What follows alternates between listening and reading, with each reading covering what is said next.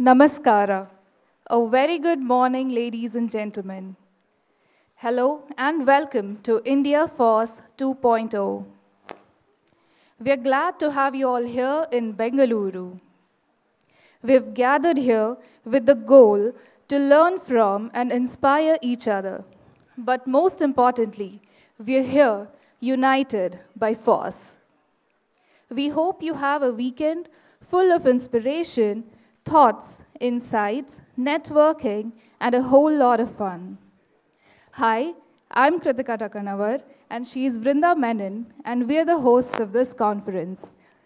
Before we begin, here are a few quick announcements. Over to you, Vrinda.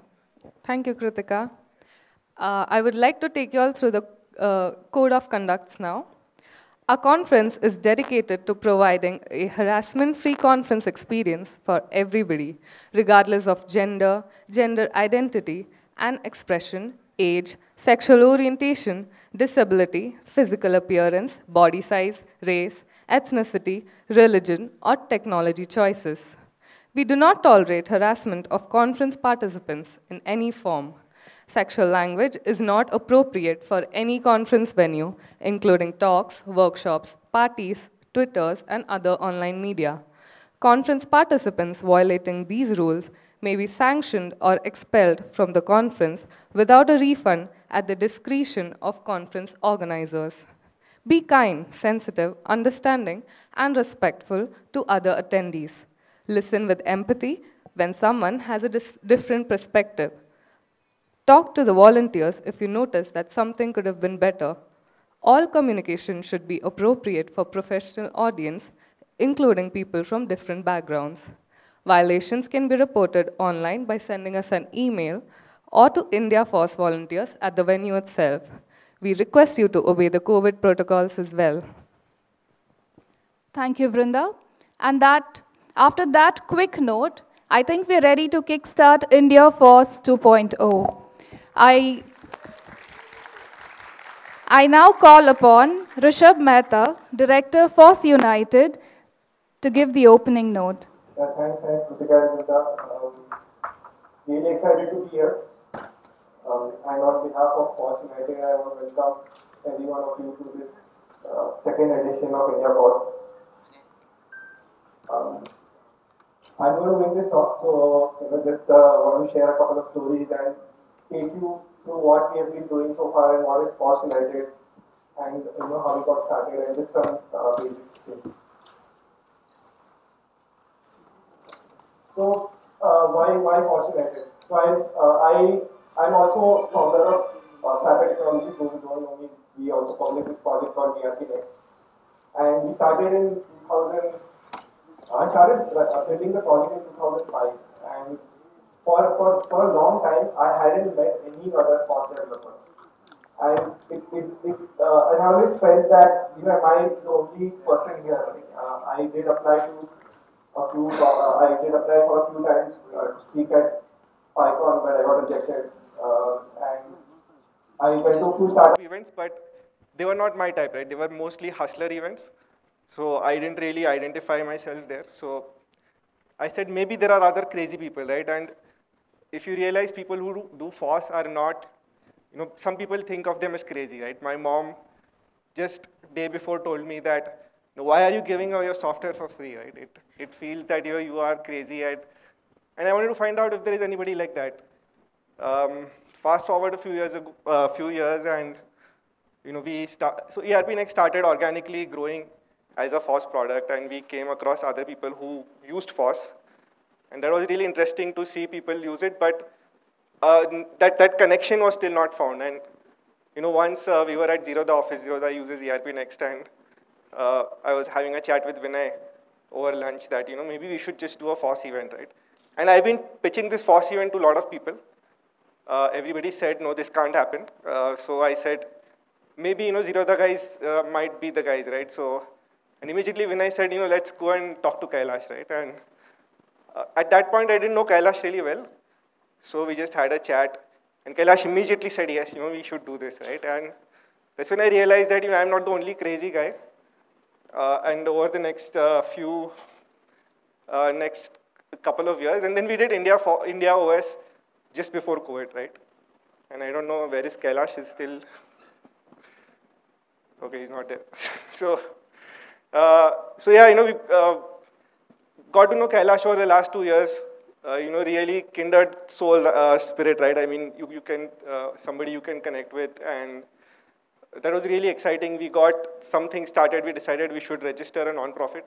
We already started something called ERP Next Open Source Foundation, but that wasn't really going anywhere. So we thought, let's just build a broader FOSS community in India, right? Because like nobody was doing it, and then and that's how FOSS United happened. So over the few years, I mean, with FOSS United, we said, what are our goals? So we said, broadly, we'll focus on 3 things. Like promote the spirit of hacking and tinkering, build FOSS for public good and evangelize FOSS in society. And once we got started, we met Anand Chittipotu. I don't know if Anand is here. Yeah, Anand, yeah. And Anand was at the first IndiaFOSS, and I mean, he's the real community guy. I think he's connected to most FOSS communities in India. And it was great to have Anand on board. We started off with some projects, and you will hear about them during the next 2 days. We got Vishal on board. Vishal is there. Everybody should know Vishal because he's the conference manager. And Vishal has been helping us out with building the community. And then we've also got few other people. Venki, I don't know if Venki is here, but hi Venki. Venki is helping us with the third part, which is evangelizing FOSS. And so yeah, that's our small team. So we are a really tiny startup with mostly volunteers and like a few people who are dedicating a lot of time to this. Just want to quickly go through like what have we done. So we did 2 hackathons during the COVID season. Very, very interesting, but yeah, it's remote, right? I mean, it's not like, if it's remote, like you might as well read Hacker News, right? I mean, it's not that. It's still great, but you really miss meeting people in public. Then I think post-COVID, we started having monthly meetups here in Bangalore, which is really the hub of the tech community in India. And then we did a few online things like First Commit by Devdutt. I don't know if Devdutt is here. Yeah, so that's our and then we also thought that like community must have assets, right? I mean, we can't just be evangelizing. I mean, you should. And one of my learnings from building the ERP Next community is that people come when there is something they get in return, right? I mean, and we thought we should build some stuff. So Mon School is something we started as a project, and Janat is going to talk more about it. Anand really. So once he had Anand, Anand is a passionate teacher of code, right? So he, Mon School just made sense that we thought this is how we could reach out to a large number of colleges and also build like a broader community. And then we've supported a few projects. Adonis is a JavaScript web framework. Skytable is, I don't know if Sayan is here, I don't think he is, but it's a key value store. And Fika is a language. It was one of the hackathon entries. First winner of the first hackathon, and we thought maybe we should give them an extended grant to build like this project. Other than that, Zerodha has been an awesome supporter of free software, as all of you would already be knowing.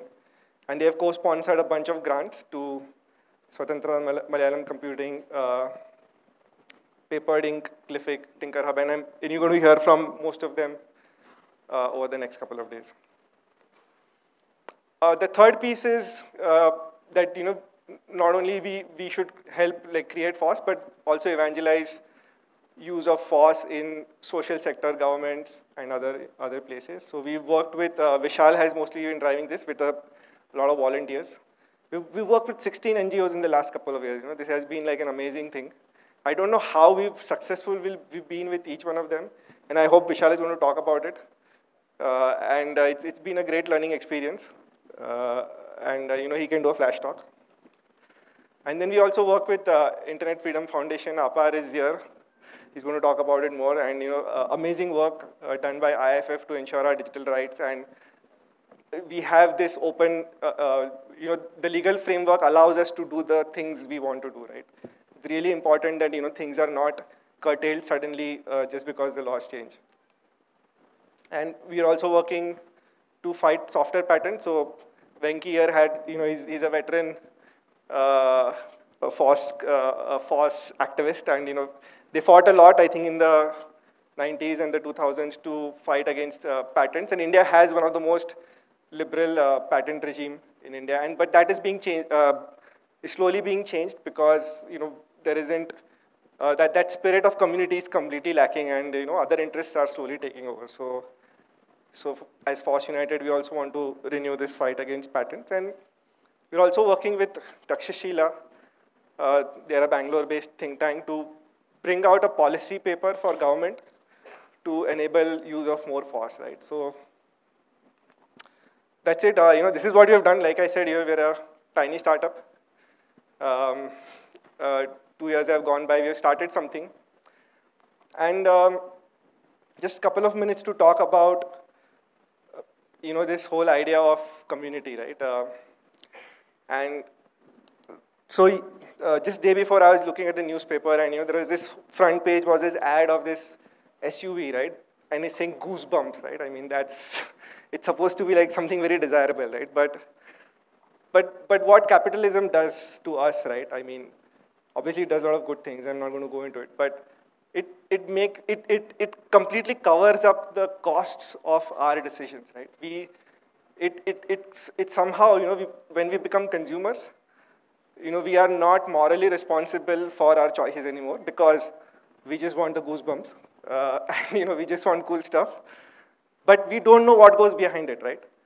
I mean, the gas guzzlers that we all use, I mean, there is a huge environmental cost behind it. Dictatorial regimes are supported by, oil money, right? So, I mean, there is a huge cost in getting those goosebumps that capitalism completely hides for us. And this is what I feel that as a society, and while FOSS United was started for me, right, for me to find other crazy people, I mean, the more I went into this journey, I realized that the real responsibility for us is to spread the craziness, right? I mean, we need spaces where, we are not consumers, right? And today, in a time when, FOSS is also being co-opted by capitalism in a way, right? So much, investors have bet on FOSS projects, and there is a whole pressure to monetize these projects and, create billion-dollar companies out of these FOSS projects. And while it is great, right? We want the money, right? I mean, everybody needs, but that's not the heart of it, right? We need to remember that end of the day, FOSS is about, creating a new culture that promotes openness, that doesn't hide the real costs of our decisions, that makes us more responsible. And we've had this debate in the Telegram chat of, what is greater, code or community, right? And I realize it's neither, right? It's culture. Ultimately, it is culture. Today we are a small set of people who believe in this philosophy, right? All of us go out and talk in the world about, not being consumers and, being completely, believing in the philosophy of sharing. Then that's the real impact. So that's what keeps me motivated these days. Now that I've found a lot of like-minded people, and I hope we can make a small dent. Thanks, everybody. Just